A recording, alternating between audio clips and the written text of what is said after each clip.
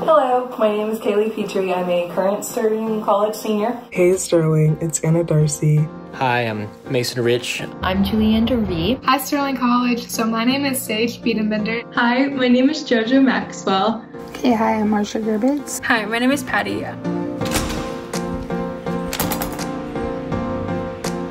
In 2016, I went to my cousin's graduation, which was at Sterling, and I just fell in love with it. Sterling is like a world within another world. It's like Narnia. When I walked on that campus, I knew that's where God wanted me to go, and that's where I went, and that's where I'm graduating. So I chose to go to Sterling because I absolutely fell in love with the town. I saw that they had a lake and then the ice cream place. I was like, oh, this is the best thing on earth. So I told myself, I'm gonna live here one day. Then I found out there was a college, and I was like, you know what? I'm gonna go to that college. Surprise, came in the mail, I was accepted. And that was like the happiest thing ever. It was one of my dreams. So I was like, yes, let's do this. When we decided to come to Sterling, honestly, it was just the atmosphere. As soon as I stepped on campus, I felt very welcome. Everybody was so caring, so nice, and as soon as I got there, it just felt like home. I originally chose Sterling College because I had been connected with the women's basketball team. I had got to hang out with them a lot, and I ended up being a part of the team my first 2 years. Sterling had just become a place where I visited a lot, and I got to meet a lot of the students, and I just really loved the connection that I saw there. I'm really glad that I chose to go to a smaller college rather than a bigger school because it gave me the opportunity to connect with a lot of really different people and get closer to my fellow students.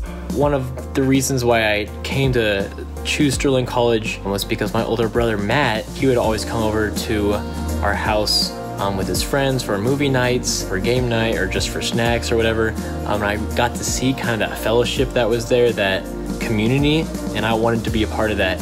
What made me decide to come to Sterling was really the fact that it felt like home. I just knew that's where I needed to be.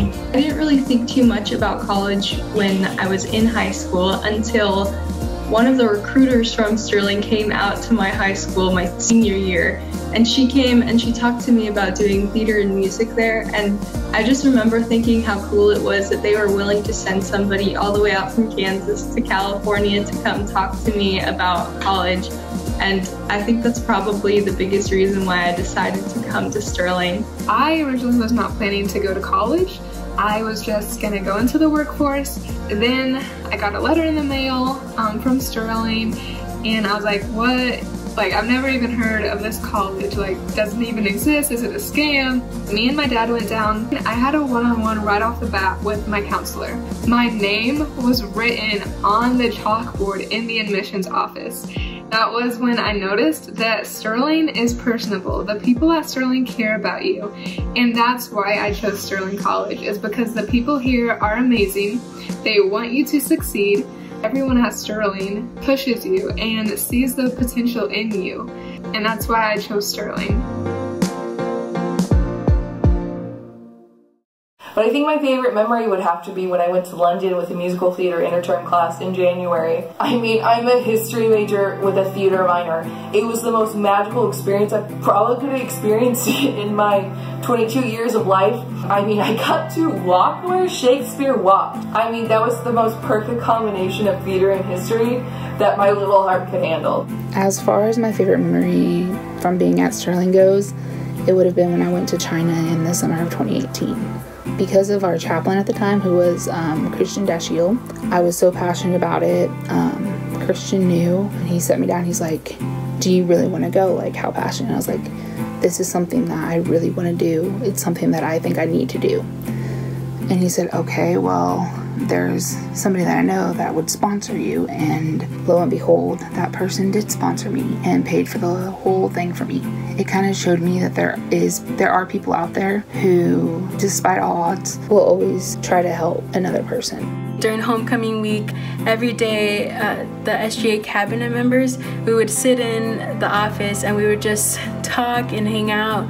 It just felt so rewarding accomplishing something together. Some of my favorite memories have just been the energy at sporting games, just being part of the student crowd, and just like all the spontaneous small trips that I would take with my friends, whether it was to get donuts at like midnight or whatever. I'm just a really big fan of like being with other people and making memories that way.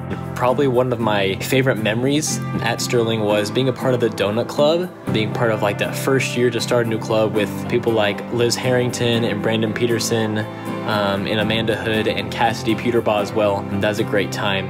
It was like, I think it was during interterm when I first got to campus in 2019, and it had snowed so much, and we were so determined to have a snow day that somebody texted President Rich, and we're like, what do we have to do to have classes canceled? And he said the servant leader statue would need to be covered. So a group of us just went and buried that thing in snow, and I didn't have gloves on, and I think my hands were like numb for the next 5 hours, but it was such a good time, and we had a snowball fight, and I just really got to meet a couple other people that I hadn't already met. So that's probably my favorite memory. I think my favorite memory of Sterling has to be one of my more recent ones. I was just about to perform my senior showcase maybe about a month ago, and I just remember we were all sitting in the green room backstage just getting ready to go on stage, and I remember just sitting there with all my friends and just feeling so grateful that I had that moment to just like sit with them and really appreciate that they were all just there to help me and support me and be there for me.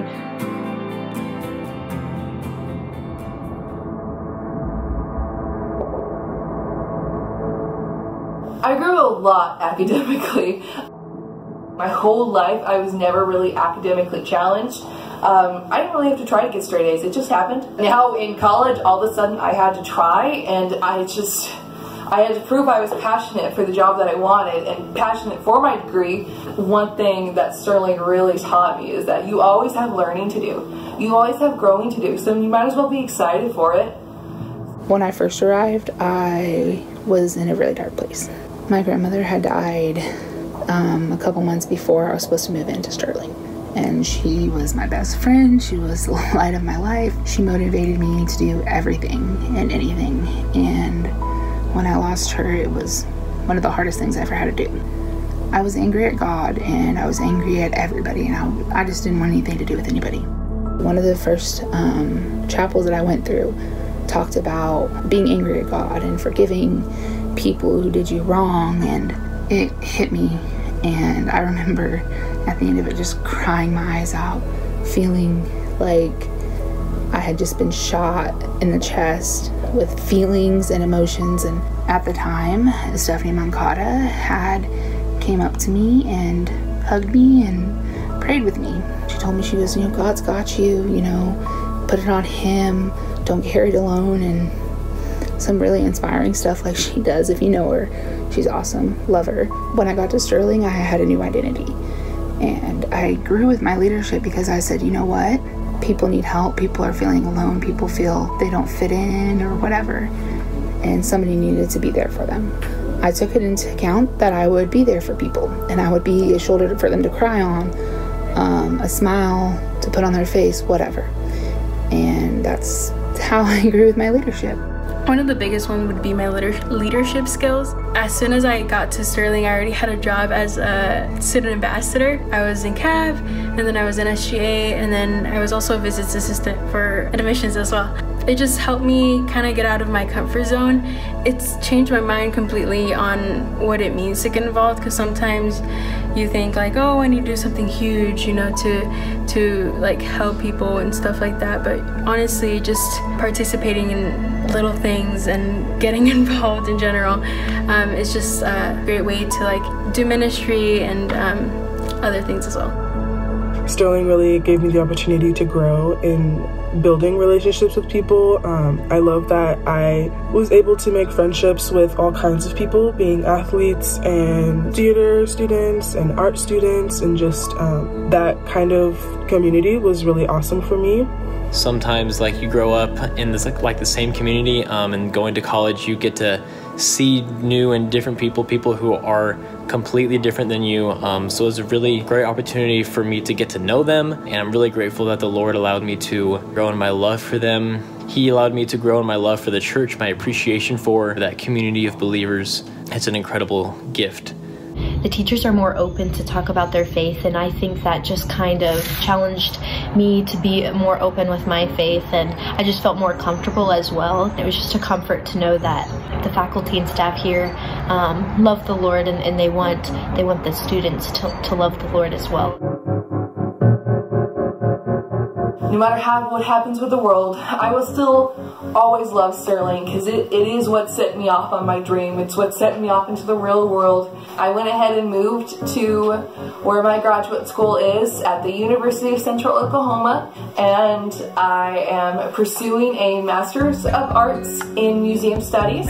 Then I would like to apply that degree, try museum exhibition design, maybe eventually get a PhD and be a museum director, who knows. However, the first step to that dream was getting my bachelor's of history at Sterling College. So for future plans, I'm still a little unsure. Last summer, I spent working at Reno County Correctional Facility, and then I was supposed to be shadowing social workers at St. Francis Ministries in Hutchinson. I will be going to get my master's, but I think I might take some time off to pay back loans, save up, and start to work, because if I do choose to do social working, they would help pitch in to pay to further my education, which is amazing. But I know that God's got me, and no matter what, I will be okay. I plan to start my master's here in the fall in psychology. I also want to get a job at a mental health clinic in Dodge City as well. So I'm going to graduate and I want to move to Hutch and hopefully find a job, and in that I'd love to pursue ministry, maybe being a pastor, maybe not, but I'm excited for the future to see what the Lord does with me, and I'm excited for just to see what He does in my friends' lives as well.